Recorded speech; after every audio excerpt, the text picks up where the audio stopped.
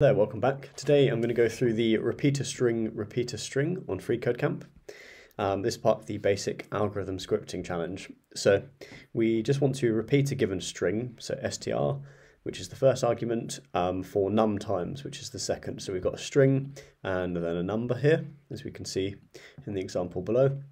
And we just want to return an empty string if num is not a positive number. And for the purpose of this challenge, do not use .repeat because if I just show you that, repeat, so the built-in method would just repeat this number 3 times. So actually, if I console.log out the example here, we will see that actually it gives us the repeated string. So that's what we're looking for, ABC repeated 3 times based on this. So sort of 2 ways we can go about this, and actually I'll just reset the code here. And so the first one that I think of would be a simple for loop, and then we can do a sort of similar thing with a while loop as well. And yeah, so let's get going with that. So I'll just remove everything in that function body for now, and we'll just let repeated string equal an empty string here, just so we initialize this variable. And then now we want to set our for loop. So we'll do for let I equals 0 whilst I is less than num, right? I plus plus. So essentially this loop is just going to run however many times num is, so it'll run 3 times, which is what we want, because obviously starting at 0 and going up to num. So if I just console.log I here, we'll actually be able to see that as it runs. So we can see 0, 1, 2. So anyway, there's the 3. I think these are for other tests, depending on how many numbers we pass in.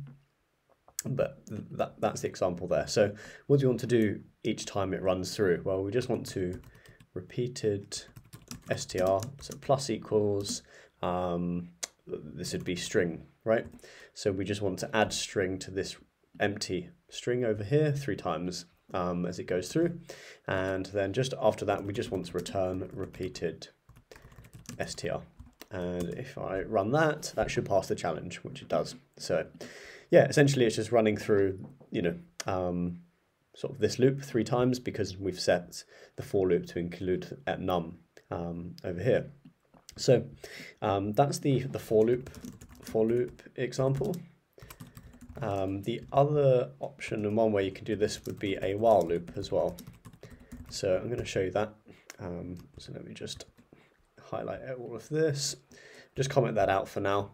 I'm going to keep the repeated string variable at the top here, and we're going to return that, but basically the implementation is a little bit different with a while loop. So we want to basically do this while, well, I guess it will be index is less than num, but just above that we want to instantiate an index, so let index equals 0. So this is kind of like our for loop here, so we're starting at 0, whilst 0 is less than num, do this effectively. But with the while loop, we'll need to add an increment because otherwise it will only run once because we've set index to 0, right? So we'll do the same, repeated str plus equals str. But if I do that, this infinite loop, so let's just see, whilst index is less than num. Oh yeah, so we also just want to index plus plus.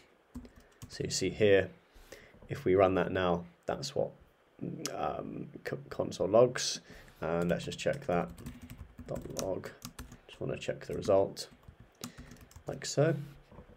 And this gives us the the same output as the for loop. So while loops very similar. I'm not sure if it's sort of easier to read or sort of sometimes understand. Certainly for this simple case, it's just another another way to do the same problem here.